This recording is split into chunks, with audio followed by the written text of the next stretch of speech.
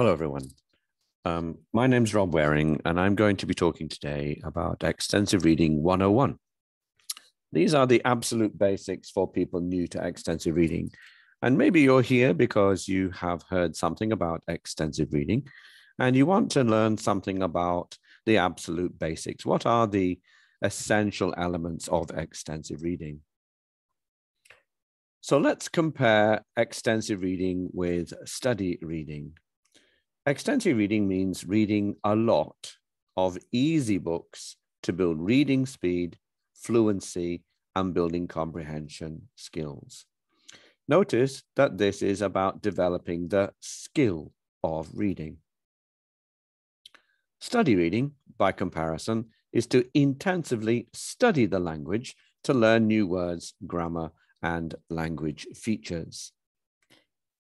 So, in EFL, how are students typically taught to read? What is the normal way that students are taught to read?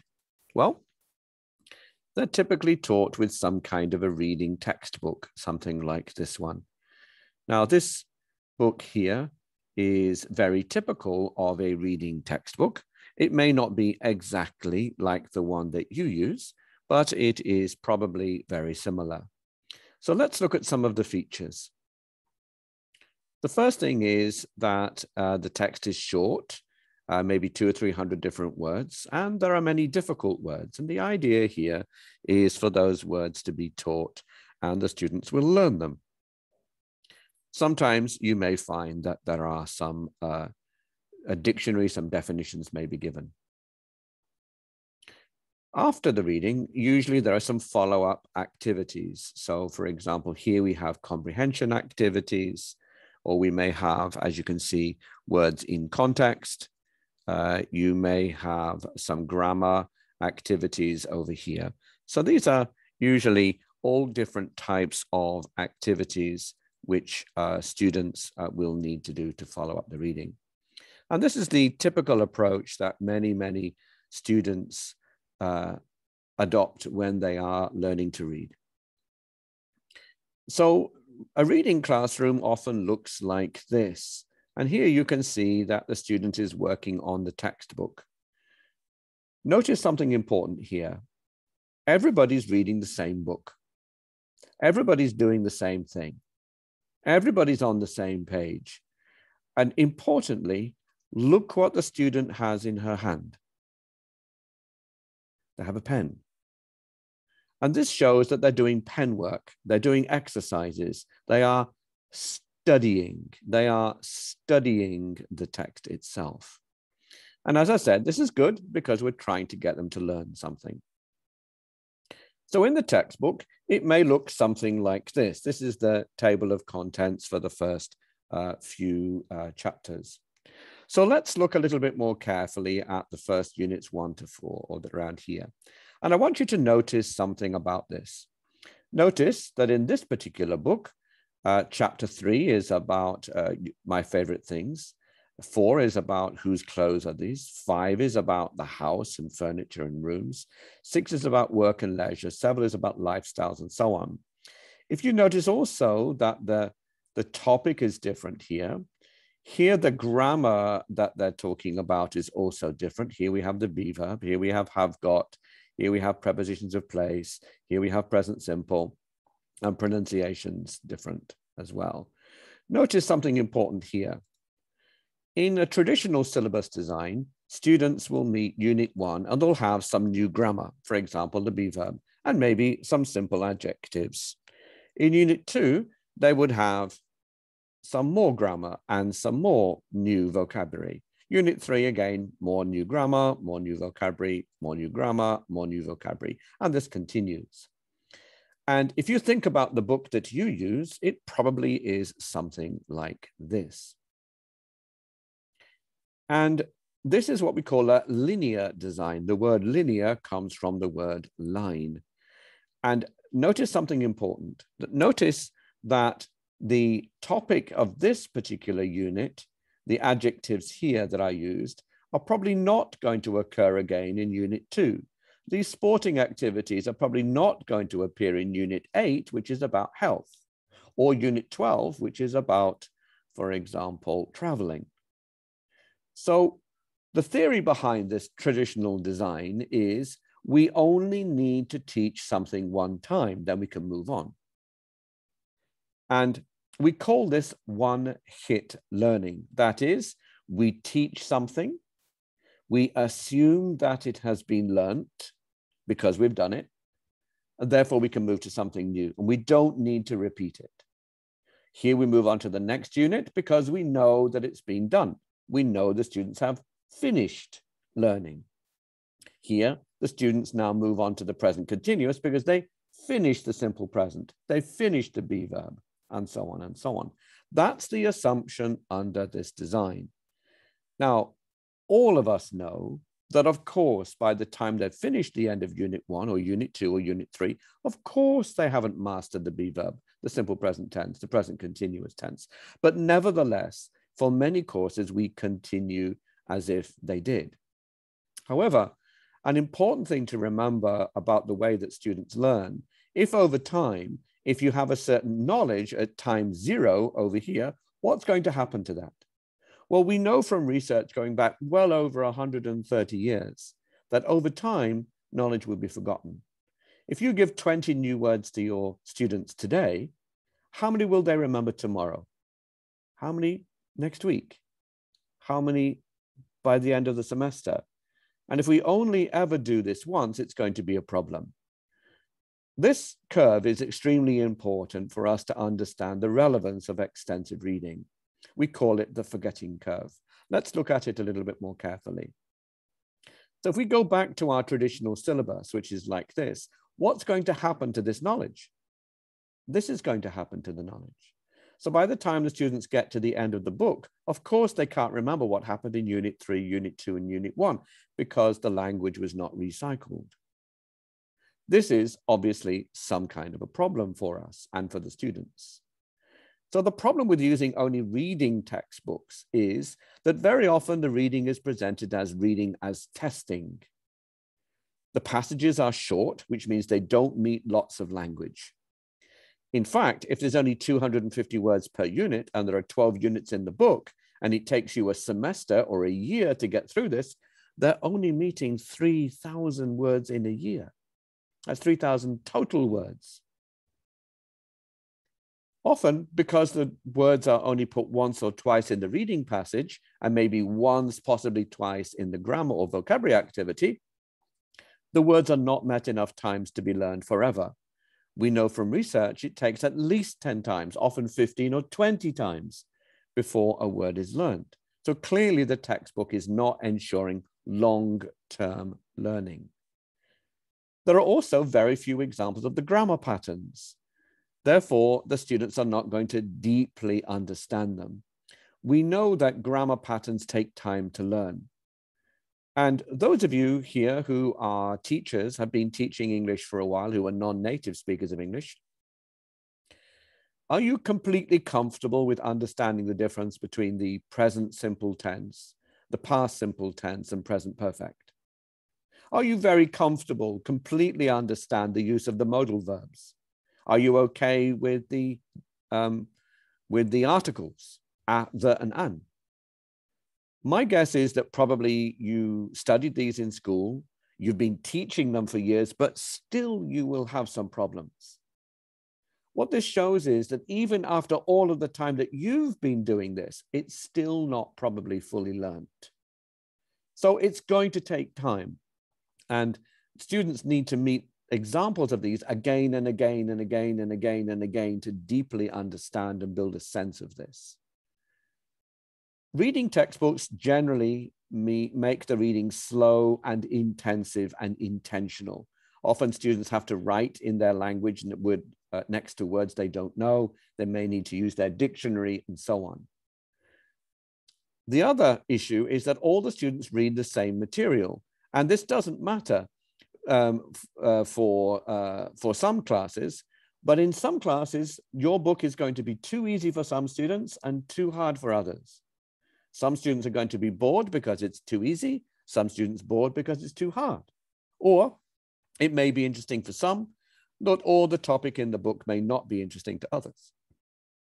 Therefore, we're really restricting ourselves to teaching in the middle, and we've lost, say, 20 or 30% of our class. This doesn't mean that reading textbooks are bad, not at all. They're very useful for teaching things. However, they have limits to what they can do. Students are going to need more than just a reading textbook. So what material should we be using to build the skill of reading? Well, EFL learners typically meet English only for a few hours a week. And often, as I said before, because they have to, not because they want to. They're there because mum has told them, the school has told them, the Ministry of Education has ordered them to be in English class. They are learning in the classroom setting. They often don't have English outside the classroom. They're going to forget quickly, as I mentioned before. So what they're going to need is systematic recycling of vocabulary and grammar.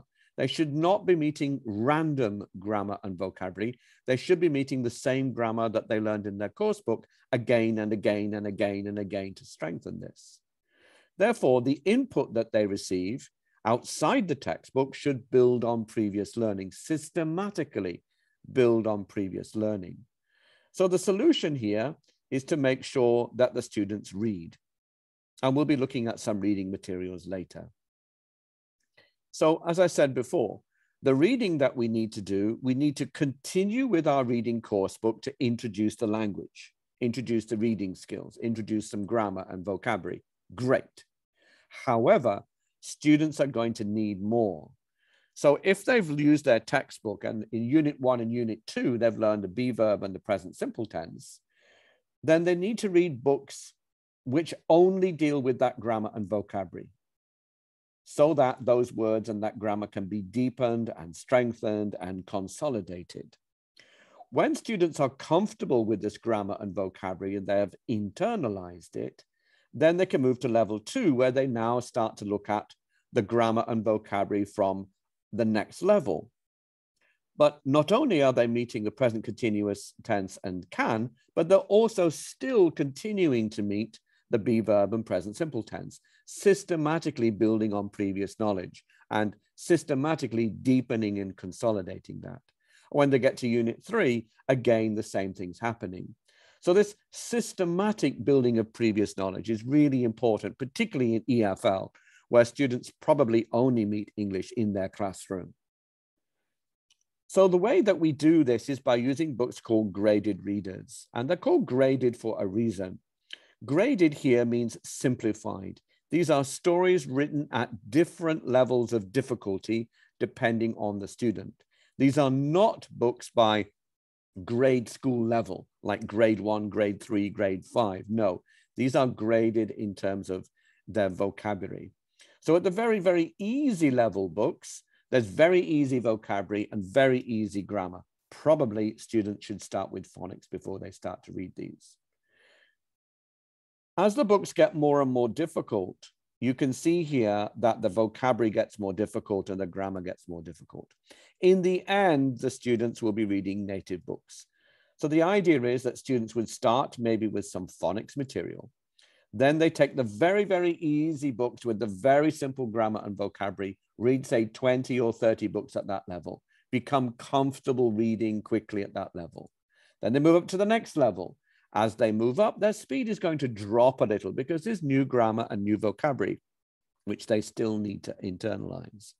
But over time, when they've met 30 or 40 more books, then their knowledge is going to increase and they'll be able to read better. And similarly, they go up and up and up and up and up. And in the end, students will be reading native materials. And it's important for our students to go systematically through the levels so they can build up to native materials in the end. We have to be careful with some native materials. Native materials are written for native speakers, of course, and they are written for a very different audience. Please remember that the books that are written for native children, even children who are 4 or 5 years old, are often not suitable for 4 or 5-year-old students doing EFL. Why is that? The reason is that the books written for native speakers who are 3 or 4 years old are building on what the students already know. When you are 4 or 5 years old, when you start reading in a foreign language, you already know maybe thousands of words. You already know lots of grammar. You can already say many, many, many things in the foreign language, in your first language.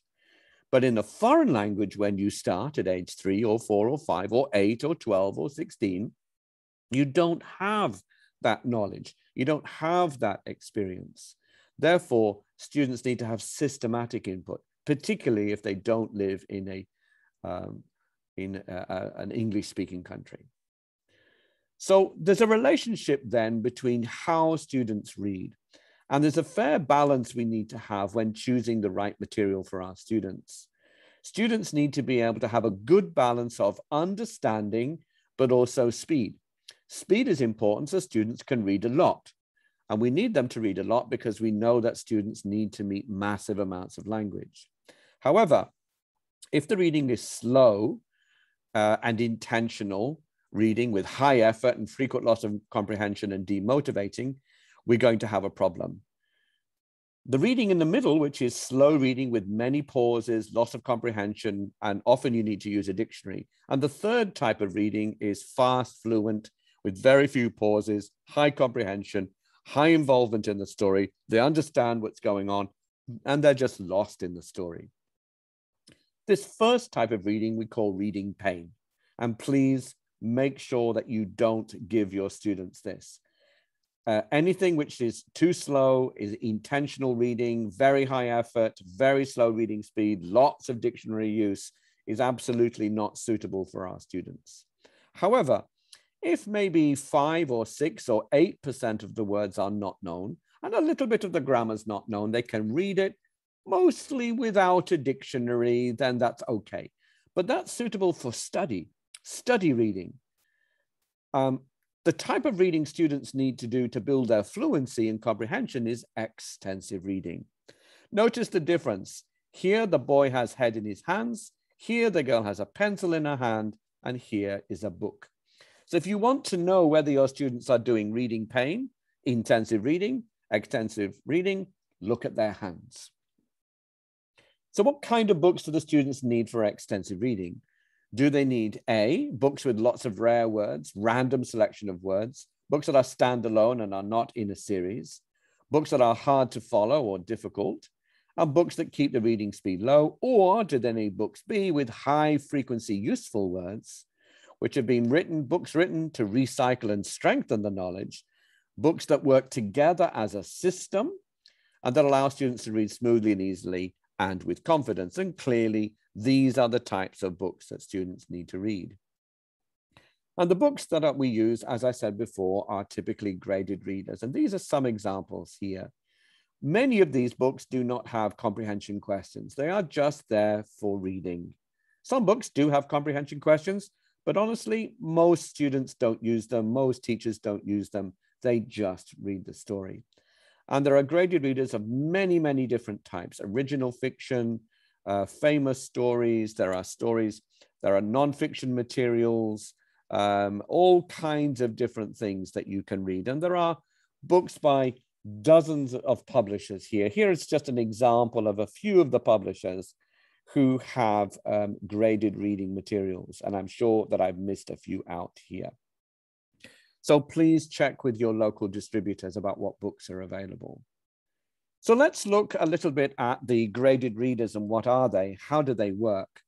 Well, at the very, very easy level, you can see that the books have very, very few words in them, not many words, and the patterns are being repeated. In art class, we, in art class, we, in art class, we, in art class, we. So lots of repeated patterns, regular spellings, and not many words in the book.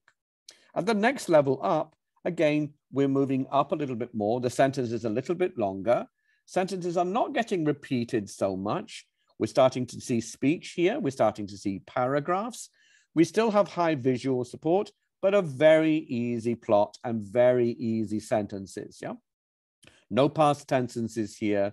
No past tenses. We've got present simple only. And that's because the students have not yet met past tense. We're trying to strengthen the simple present tense.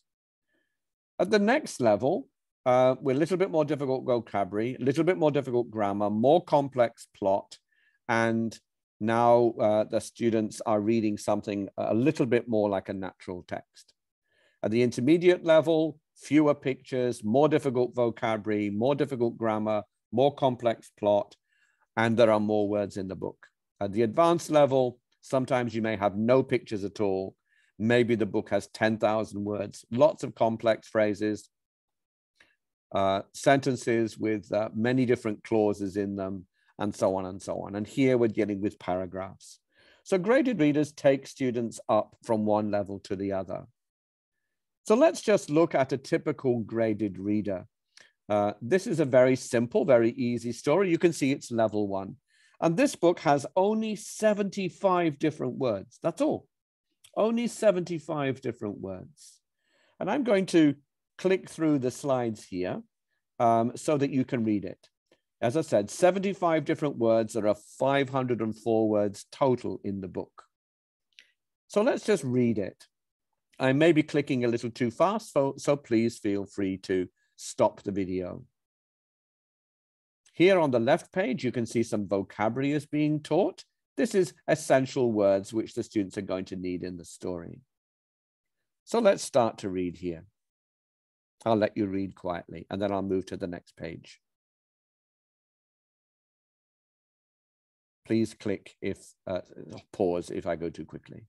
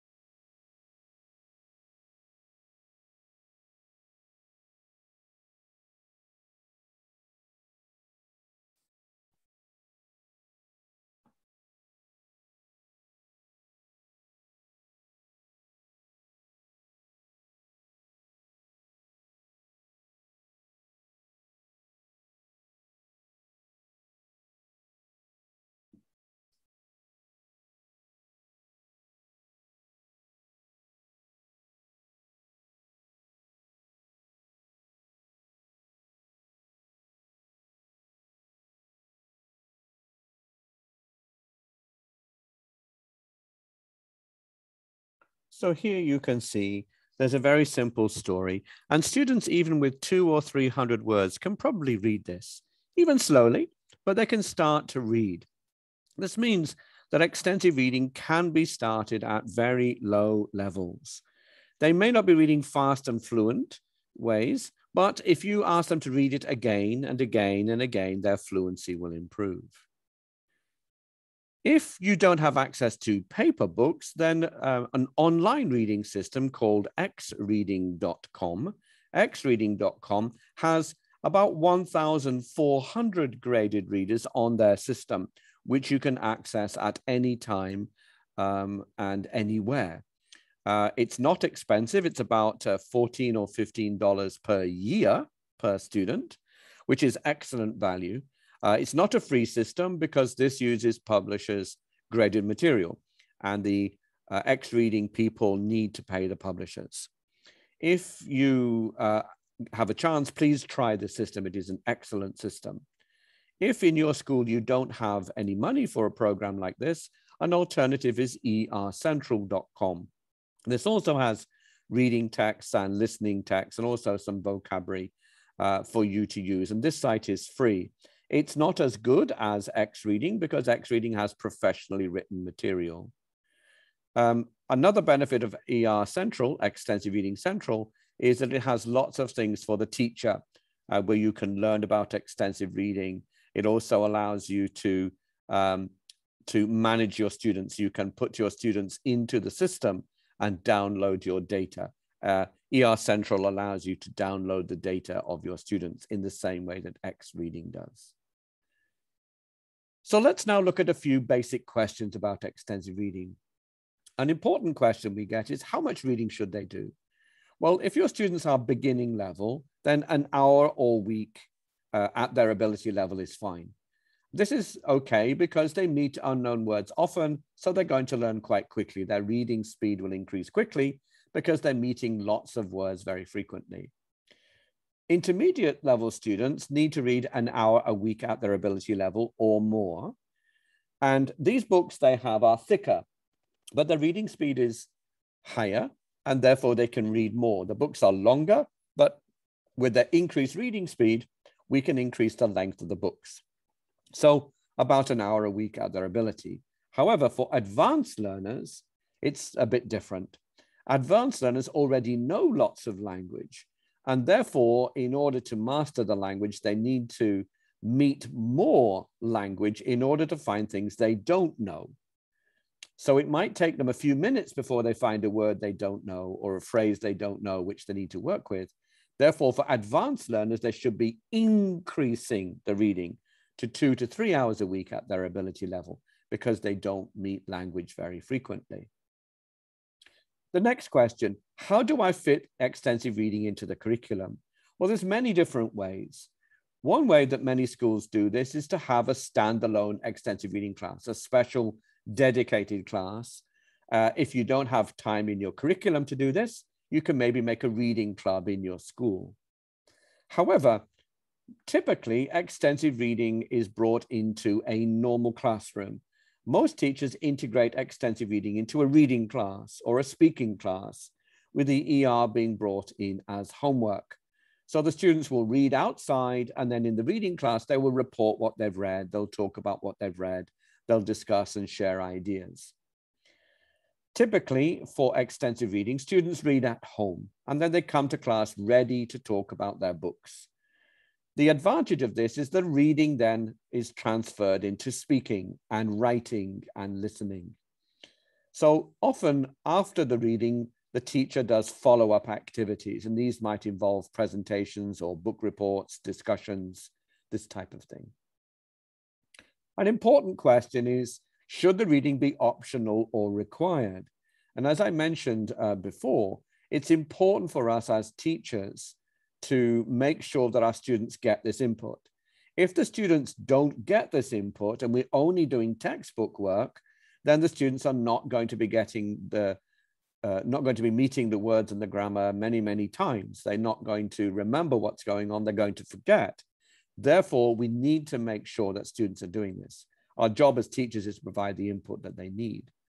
But an important reason we need to require it is because if you ask students, would you like to do this reading? Of course, the average student is going to say yes, but they don't do it.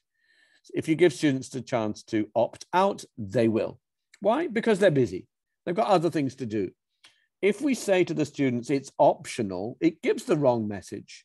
This says it's not important. It says the textbook is important. The tests are important. Something else is important, but not the reading. Just do it if you can. And that's the wrong message from what we saw before. Students must have this practice.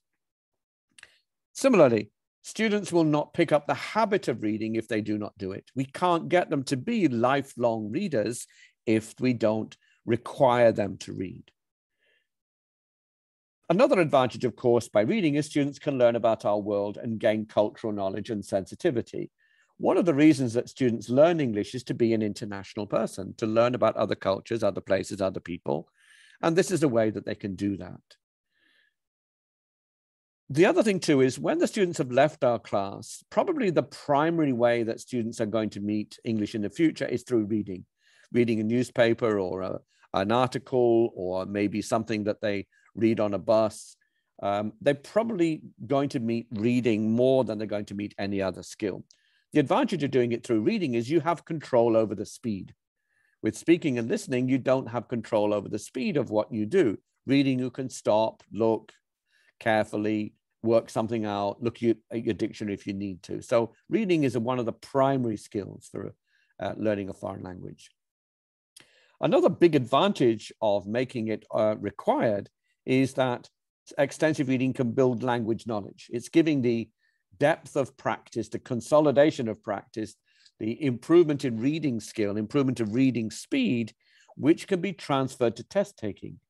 One of the reasons that students don't do well on tests is that they can't read fast enough. They can't finish the test, so they end up guessing at the end. Their reading speed is not fast enough to be able to read the text carefully, so that they aren't able to answer the questions. So there are knock-on effects by building reading speed and fluency. Also, extensive reading builds their text awareness. They're aware of different text types. The next question, shouldn't we teach grammar first? Well, of course, grammar is important, but we tend to teach too much of it. Grammar is late acquired and can be best to be learnt by quick explanation, then lots of practice. As I mentioned before, many teachers are still not comfortable with the tenses. They're not comfortable with the modals. Why? Because they probably haven't met language enough. And in my own personal experience, I tend to find teachers who work more on communication skills tend to have better communication skills of their own. Teachers who tend to focus on language-focused work like grammar and testing, they tend to generally have lower communication skills. And that, I think, is because they too don't read and they too don't listen as much.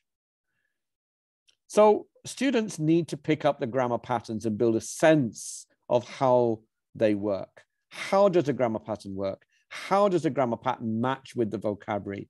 How does this thing work in different contexts? And they can only build this sense of knowledge through meeting lots of language. So what do students need to do before starting extensive reading? Well, before they start extensive reading, of course, they must know the alphabet is key. They need to know a few hundred sight word vocabulary. They need to recognize a few hundred words. Some basic grammar, maybe word order, 4 or 5 tenses, possibly the negative forms, a few basic things like that will be fine. Probably not much more than junior high school first year grammar is enough for them to be able to start reading extensively. And of course, some phonics is useful so they know how to sound words when they meet them. So build this knowledge quickly, but not to the level of mastery. Don't get it until they're absolutely perfect with it, because that will take forever. Try to get them to read as soon as possible. Note that many students can pass a grammar test, but can't use the grammar knowledge in their speaking and writing. Why? Because they don't have enough experience with the patterns. It takes a certain amount of experience with a grammatical form or a word or a phrase before you feel ready to use it. Extensive reading and extensive listening can help build that threshold of knowledge to allow students to be able to start to speak and start to write. So only after they've met the patterns enough times will they build a sense of how the words and grammar go together. This, as I said before, enables the skills of speaking and writing. So if students have been reading about a book, they have something to talk about. They can borrow language from the book when they're discussing it with their friends. So what are the best materials to use for extensive reading? As I said before, graded readers. Notice that for these graded readers here, these graded readers, you probably have 3,000 to 4,000 words in each book. If they're reading 2 books a week, in 1 month, they'll read 8 books. If each book has 5,000 or 6,000 words, that's more English than they will get from one textbook. One textbook has the same number of words as about 1 month of reading, or even has less than that, depending on the book itself. So by reading lots and lots and lots of reading something every week, once or twice a week, an hour for a week, students are very quickly going to build their language knowledge. So our next question is, how can I motivate my students to read? Easy. Find interesting materials. Everybody loves to read, but they only like to read interesting stuff. A lot of their interesting stuff is on their smartphone, and they will pick up their smartphone and read it all day if they could. So we need to find those things they're interested in. Are they interested in sports or travel, or are they interested in judo, or are they interested in sewing or skateboarding or music? Whatever it is, bring those materials into the classroom. Ask them to bring them to the classroom. Ask the students what they want to learn about. Their natural interest in that topic will help them read. It will get over their barrier.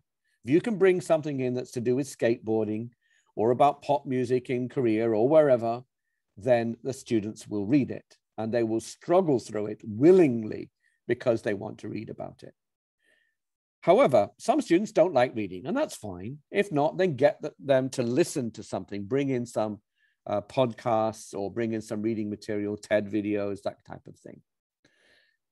Next question, what do I do as a teacher? Well, your teacher's role is quite simple, actually. Your main role first is to build a library, build the materials, consistently build a library. Once you've done that, you don't need to build the library again. You just need to add to it. Your next job is to help students choose the right materials, make sure they're finding something at their level. Then you just let them read, either at home or in class, give them class time to read and let them share, and just watch as they are sharing their knowledge. So as a teacher, your checklist is something like this. You need to check that the students understand why they need to read extensively. You can mention some of the points that I have mentioned. Make sure they're reading at the right level. We'll talk about that in a minute. Make sure that they understand their books and they're doing enough reading. Are they only reading a few dozen words per week? Clearly not enough. Make sure they can choose a book at the appropriate level, not something too difficult, not something too easy. Can they monitor their reading? Can they think, ooh, this is too difficult, or oh, this is too easy? Can they monitor their reading and then say, I need to stop reading this one, or this is too easy, I need to find something else? Can they monitor their reading? You know, can they ask a question like, do I understand this? That kind of question. You also need to make sure that they feel comfortable asking you if they have any troubles. If they're having trouble finding the right material, they don't know what to do, they don't understand something, but they want to, they have to know that you're available for them. From a teacher's perspective, it's also important to check that they are actually reading and not faking it. This is particularly true in classes where reading is required. Where reading is required, but students' motivation is low, sometimes students may want to cheat. And therefore, you need to make sure that they are reading. So one way to do this is to test them. The problem is, of course, that every student has a different book. So how are you going to test them on that? Well, one way is to use the mreader.org website, which you'll learn a lot about at the conference here. So another thing to do is to check that they are reading by giving them follow-up activities. Ask them to talk about their book. Ask them to speak about it. If they can't speak about it, you know they're not reading it. And try to make sure that they're motivated to keep reading. And this is really useful when they share their reading with other people. So you need to also, as a teacher, think about what you are doing in class. If you are teaching the alphabet or the phonics, you're doing lots of vocab building, you're working with flashcards and spelling, or you're teaching with a teaching book with lots of reading skills, exercises, comprehension, questions we do together. If you're using a reading textbook, you're building the linguistic foundation. You're building intensive reading, study reading, pre-extensive reading. This is not extensive reading. Your role as an extensive reading teacher changes.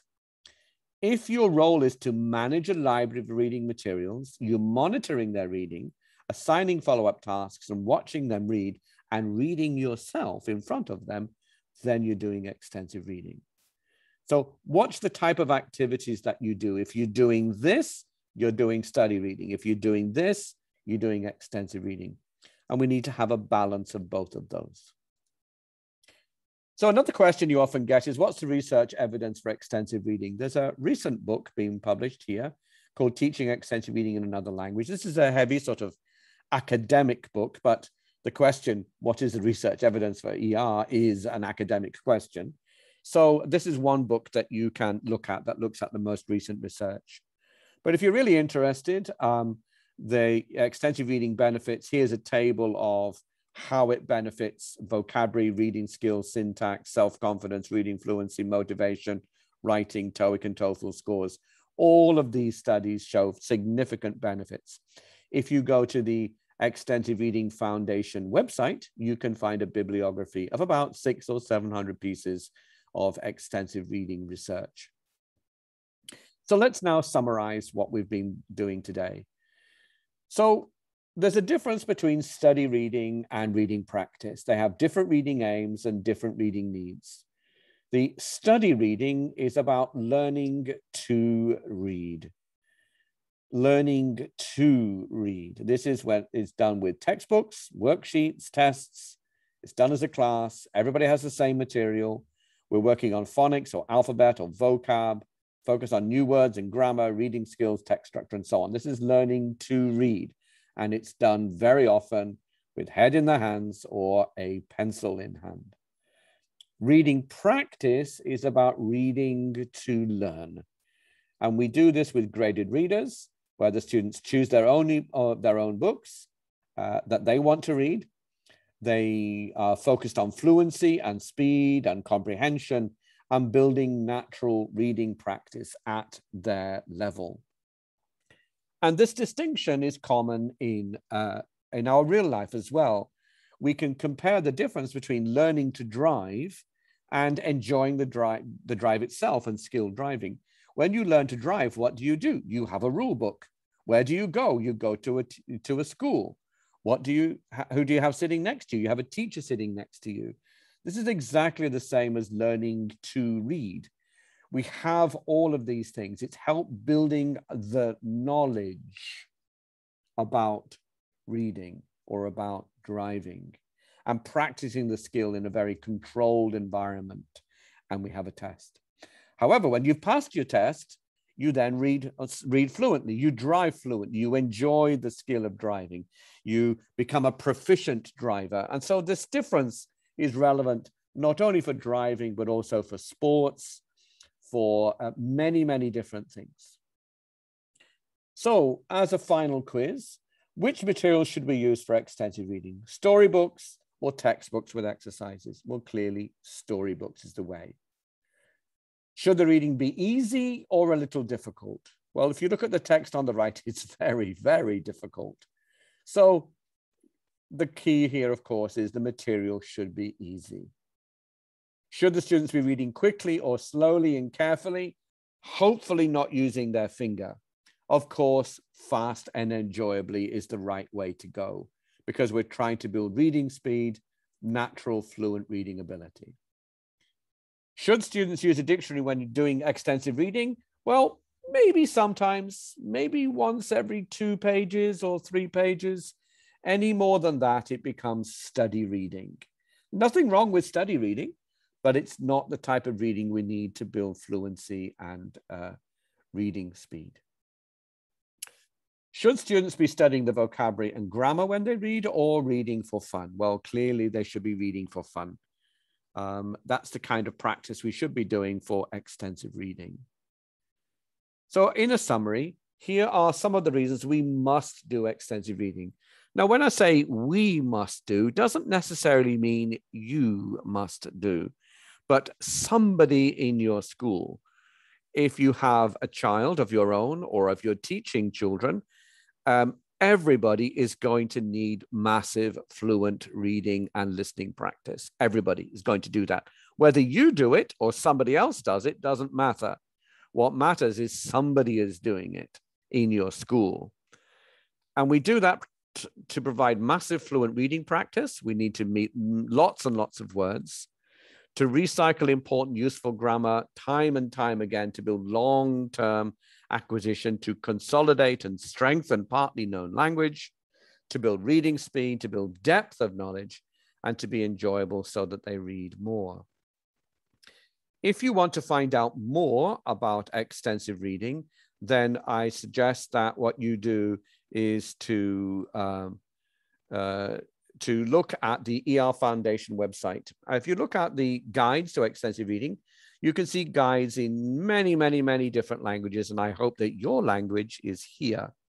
So the Guide to Extensive Reading is a 16-page free download PDF available for you to learn about what extensive reading is, why do we do it, how do we do it, some tips and hints about how to set up a library, lots of hints about extensive reading activities and the types of materials that you use. So please take a look at this guide as well. Please also check out the ER Foundation org YouTube channel. There's many, many, many more videos here for you to have a look at to build your knowledge about extensive reading. And thank you for your time today.